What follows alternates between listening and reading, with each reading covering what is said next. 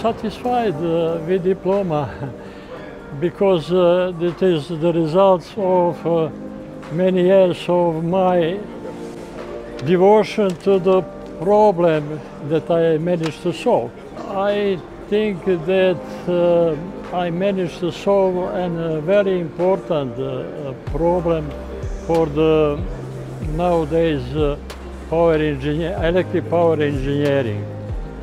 And it have more and more significance with time, because nowadays big city becomes bigger and bigger, and the problem of delivering the power engineering become more and more pronounced with the time.